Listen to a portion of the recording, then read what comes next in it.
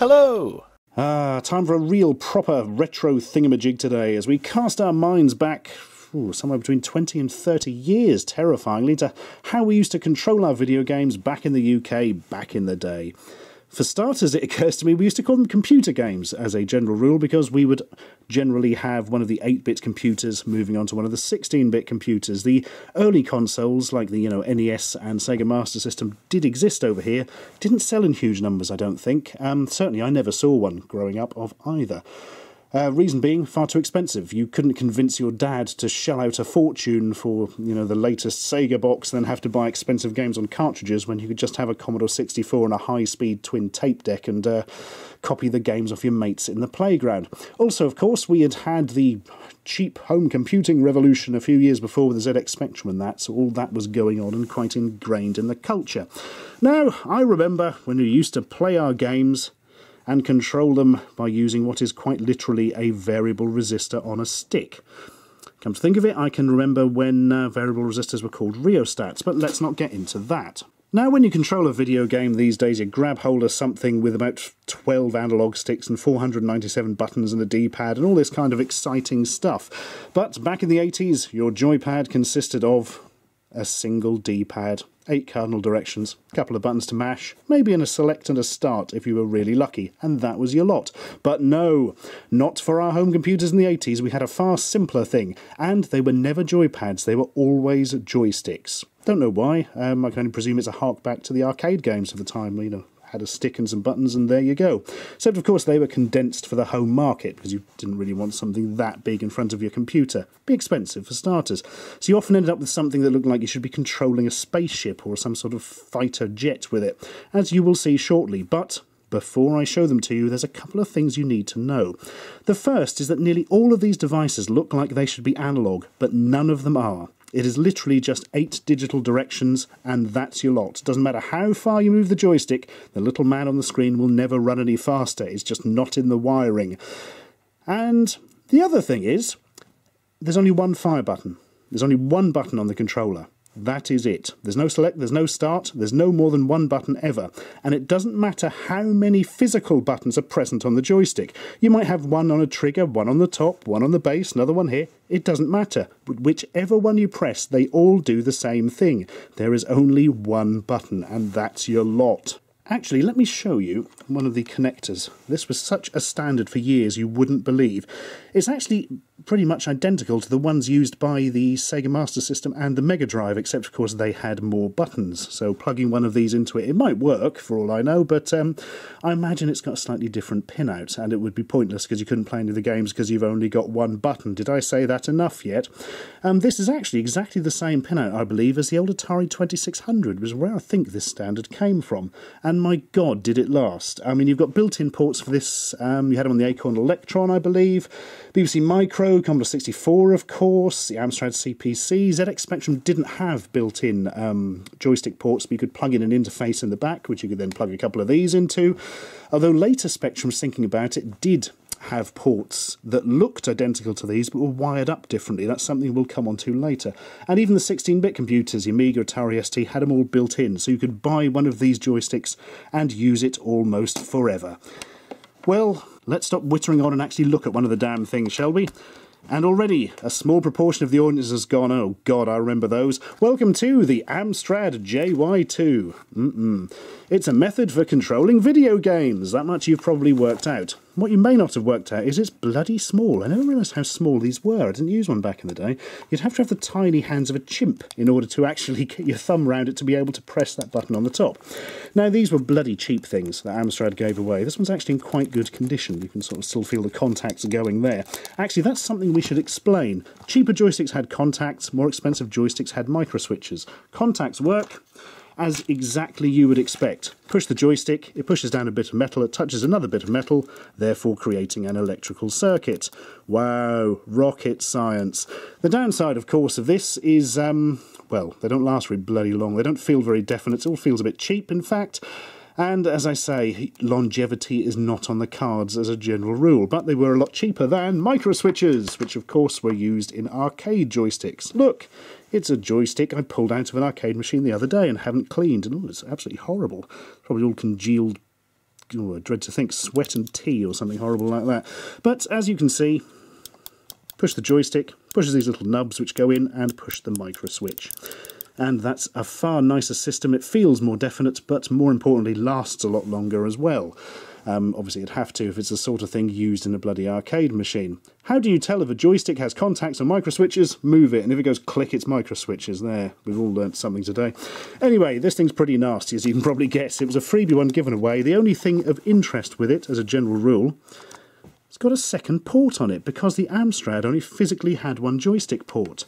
So if you wanted a second joystick, you could use this to daisy chain it along. Hey. But unfortunately, it did mean somebody had to play using this, and it would probably break after a very short period of time. Which brings me rather perfectly into the next joystick for... Oh man, right, this is technically the first joystick I ever owned. Not this exact one, that's the one I had died within weeks, because they all bloody did. I present for your delectation the Sinclair SJS1, made by Amstrad, for Amstrad had bought Sinclair out at that stage. Oh my goodness, I believe this has the same guts as the JY2, just in a different case. It's larger and more comfortable, only got the one button, so I hope you like pushing things with your thumb. And look how broken that is, it's probably only been used twice. These things were absolute crap. They didn't feel good in the first place, and they just did not last, full stop. The only good thing is, once they're broken, you can do this with them. Why is that good? Because it enables you to cheat at games where you make a little man run. Something like Daley Thompson's Decathlon or Hypersports Track and Field, that kind of stuff. You had to waggle your joystick left and right as fast as you could to get the man to run. I can only presume that was a devious feature put in by joystick manufacturers, because that's going to break anything after a short period of time, isn't it? But you could cheat on them if you had a loose one like this by going... and it would make Daley Thompson run inhumanly fast. Except I imagine this one is now actually so broken that it probably doesn't even register left and right. As I say, mine actually went like this within a couple of weeks of bloody owning it. All you had to do was use it a couple of times and it died. Look, this is grey, not black. That's relevant, because going back to what I said earlier about the slightly different joystick ports built into the older Spectrums, when Amstrad started to make the ZX Spectrums, they put joystick ports on them but used the old Sinclair type, which is weird. It's wired up differently to the other standards, so whilst you could plug another joystick in, it wouldn't bloody work unless you had a specific Sinclair one, which did limit your options somewhat. Fortunately, a lot of people later on, actually when they made joysticks, would have an adapter coming off the wire for Sinclair, which made things a lot easier. I always had to buy that, having a ZX Spectrum Plus 2 myself. But it's a weird setup. I don't know why they didn't just go with the Kempston standard, which was just, well, I could just work that out actually. They'd probably have had to pay money to Mr. Kempston, wouldn't they? This was a weird thing. It maps the movements onto the number keys. 5, 6, 7, 8... and 0, if I remember. Or is it 6, 7, 8, 9 and 0? That would make more sense. Who cares? Let's look at another joystick. I'm getting confused in old man memories. Speaking of which, here's a quick shot too. Man, this is evocative of an era. The early 80s, you almost certainly had a Spectra Video quick shot too. Why? Because they were cheap and they kind of worked. It really is as simple as that. Looks very much like something the last Starfighter would be using to shoot down the evil aliens. And it's got an auto-fire on the back. Bang, bang, bang, bang, bang, bang, bang, bang. No bangs. There we are. Scientific explanation for you. You also notice a lot of these have suction cups on the bottom, so you can stick them onto your desk and play one-handed. Although we would generally remove the suction cups and then hold it in one hand like that, because I didn't have a desk in front of my computer, therefore making it difficult to stick things to it. But yeah, the QuickShot 2 was a really popular joystick. It was one of the first decent ones at a decent price. And they, to be honest, they weren't really very good. It was just the fact that's all we could afford and it's all there was at the time. I had a red version of this called a QuickShot 2 Turbo, which had a slightly chunkier base, in red as I've already said, and the thing about them was, had micro switches rather than contacts, so it was a much nicer thing to use and actually lasted me for about a year or so if I recall, which was a long time for joysticks back in the day. Anyway, after that came along a cheaper one. Welcome to the Cheetah 125 Plus. Look, There's what we were talking about with the twin connectors. Exciting. Also, 4 buttons, and as we previously said, all of them do the same bloody thing. I had one of these for quite some time because they were very cheap and actually work quite well. They tend to last considerably longer than the QuickShot 2s, and they're not a bad thing to use. And there's not that much travel on them, you know, it feels definite. The only thing is, there's a switch on there for the auto fire, and it always fell off. I've actually got 3 of these knocking around, and none of them have the plastic switch on there anymore. I mean, it still works, but it's the principle of the thing, damn it. But the good old 125 Plus, it did keep us in gaming for some considerable amount of time. Now, QuickShot were not a company to rest on their laurels. They released a lot of joysticks, all with a number afterwards, like QuickShot 7 and all that kind of excitement. And some of them were really bloody weird. Here's one that's slightly odd. The bottom of it is very similar to a QuickShot 1, the very first one they produced. This is the QuickShot 4. Sportsman, it says on it. It's not sportsman, sportsmen, which is slightly odd. Anyway, it's got a big rubber thing that feels all right in the hand. Tiny little button on the top. Hey, look, I'm playing games on what is obviously a very cheap and old joystick bottom just with a lump of rubber on it. But wait. Yep, pointless interchangeability. Now I'm piloting a spacecraft or something, and I can grip it slightly harder. Marvellous. Wow. You know the third one's going to be stupid, don't you? I'll tell you what, you're not wrong. If I can get this on, there we are. That apparently is for controlling racing games. What does it say on it? Racer. There we are, that makes sense. Why would you control a car purely using the gear stick? And you can't even access the bloody button on the top, so you're stuck with that one. That makes no sense to me at all after all these years. It was just like, well, we've got one that's like a pistol grip, and we've got one that's a bit less like a pistol grip. What else do we do? I don't know, stick a gear stick on it. That would be different, wouldn't it? Ah, marvellous. Well, at least it feels good in the hand. Unlike, for instance, these horrible licensed joysticks I'm about to show you. Good old licensing, it means companies are more interested in promoting whatever brand they've paid a fortune to use than actually giving you something usable. And Cheetah were buggers for that. They released a range of joysticks called Characteristic. I still wish them dead after all these years. And they tied them in with famous things like Terminator 2 Judgment Day. You are not going to believe the joystick here. Well, you might do actually, because they actually released versions of these with wires on them for the NES. So maybe you've seen them from that. If not, enjoy the Terminator 2 Judgment Day stick, which it's taken me years of professional therapy to not laugh my fucking head off whenever I see this thing.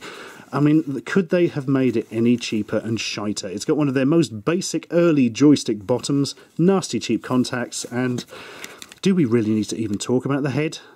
Look at the eyes, little red piggy eyes. Look at the moulding line down the middle. It's like Skeletor's crap robot. Also, an extra button on the forehead, because of course, you've got to hold it like this. I've got big hands, but man, this is still really freaking uncomfortable. Why would you hold this stupid lump of plastic in your hand whilst playing? It just makes no sense at all. Maybe it was something for the collector's market. Collector apparently being a euphemism for idiots, because these were really bloody expensive. But hey, they looked cool in the magazine adverts. It's so low quality, it's unbelievable. I mean, look, I've literally only taken this out of the box for the first time like 30 minutes ago, and already the sticker's coming away. Terrible. Also, it looks like this. Anyway, how about something a little more ergonomic with Alien 3 joystick? Look, there's the Alien from Alien 3. This is going to be good, isn't it? Oh my goodness. And I must admit, I am cheating slightly here. This is actually the NES version, because I couldn't come across the standard ones. But yeah, there's like an alien with its arms down by its side. It looks like it's been handcuffed to itself. And the bottom is exactly the same as the Cheetah 125 Plus. Except look, because it's new, it's still got the little bit over the autofire. It's a miracle.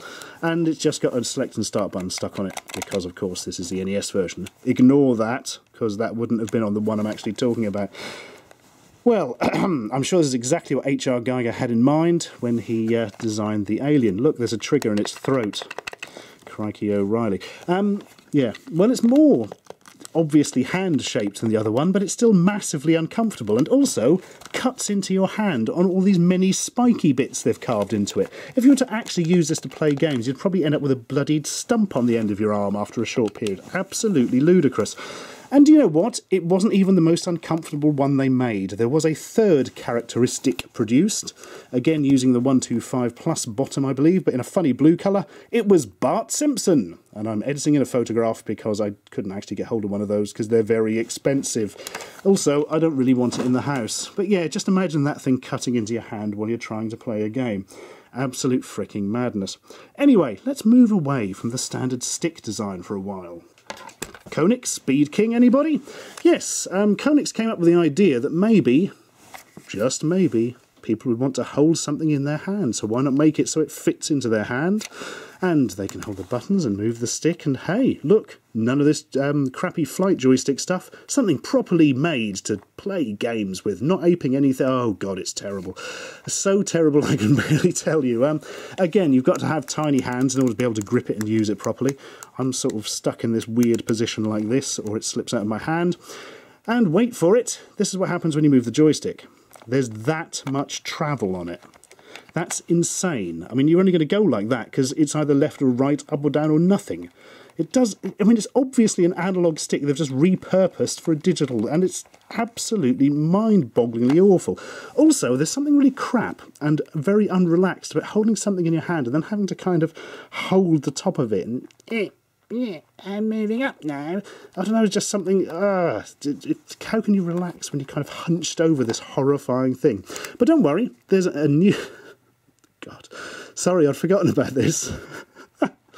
Turn off centre return, and it doesn't even go back to the bloody middle once you've finished moving it anymore, so you can't really tell whether you're moving up, down, left or right or what. Absolute genius. That was a problem with this anyway, to be brutally honest. You couldn't really tell if you were going directly up or down because there's so much travel on it. You had to kind of keep an eye. These things were awful. Awful, awful, awful, and useless for left-handed people. Actually, that's a lie. They did make left-handed ones of these in small numbers, I believe. But it's absolutely terrible. So Konix had another go. Set phasers to butt plug with the Konix Navigator. Well, it's a lot more ergonomic. You can actually... Ergodynamic? What? That was a strange mixture of ergonomic and aerodynamic there. I meant ergonomic, I think. You can actually hold it in your hand and pull the trigger, and it's all nice. And look, doesn't matter if you're left or right-handed, all exactly the same. And then you have to control it with... Yeah, I don't want to know where that's been. Just listen to that. It sounds more industrial than a printing press. Well, it's got micro switches, which is nice, and makes more sense than the horrible quasi-analog thing of the last one. But there's too much travel on it, and it just feels awful. And again, you're not really definite of which direction you're moving it in. So, these were completely given up on, these handheld things, as a bad job. Nope, I'm lying, actually, because Cheetah, the manufacturer that we've seen several things from today, decided to stop making crappy Terminator heads, and instead produced... the only handheld one worth actually using, the Bug. A tiny little thing that you slip into your hand like that. Buttons there, so again, doesn't matter if you're left or right-handed, it's going to feel the same. And you control it using this. Again, this is something I couldn't personally get on with. There's still too much travel on this thing, and I just don't like the whole sort of strange nerdy control thing it's got going on. But some people absolutely swear by these. Well, swore by them. I doubt they've used them in the last decade or so, to be brutally honest with you. Plus, it's got an autofire. There's a big lump. Ah, happy days. But yeah, I mean, whilst I'm not keen on this, I could actually use it to control games quite happily, unlike the other two, which were just evil. And hey, I could plug it straight into my Spectrum, so everybody's happy. Here's something a little bit different. It's all wrapped up in other wires. That's handy. Plump. Oh yeah. The Quick Shot... Oh, doesn't say. I think it was called a Quick Shot Maverick. Can't remember, actually. Now, most people dislike these. I quite like them. Very reminiscent of an old arcade joystick in both look and, well, I say and feel. It's noticeably cheaper feeling than a proper arcade joystick, but still does the job. It's got two buttons, and wait for it, by switching this little thing across, you can actually turn it onto Sega mode, and then the two buttons did things differently, so you could use it with a Master System. Amazing! But I didn't have one of those, so I just used it to play the standard one-button games. This has a really insane feature, which I've never got my head round. Player 1, Player 2. The reason it says that is... My god, these leads are long. They're insanely long, actually. It has two joystick leads, so you can plug it into both joystick ports and then switch between player 1 and player 2. So if you were Billy No Mates, you could pretend you were playing a 2-player game. This is kind of like the first ever iteration of Forever Alone in video games. Very, very strange. But hey, I like the clicky feel of it, so it keeps me happy. Now, enough of looking at the not-that-great control methods, and on to the real classics. These, I believe, are the 3 most popular and arguably, well, in fact, almost definitively the best controllers of the time. And they all look very similar, you'll notice. This is the Competition Pro, to make you feel like you're a professional in a competition. Do you see how that works? Don't know why most of them are clear. I've never liked this crystal stuff. I don't really want to see what's going on inside. As you see, all the plastic wearing away. Look, it's formed a sort of horrible pink soup. But anyway, hold it in either hand. Really, really excellent micro-switched feel to it. One of the nicest joysticks to use, also one of the most effective, hardly any travel.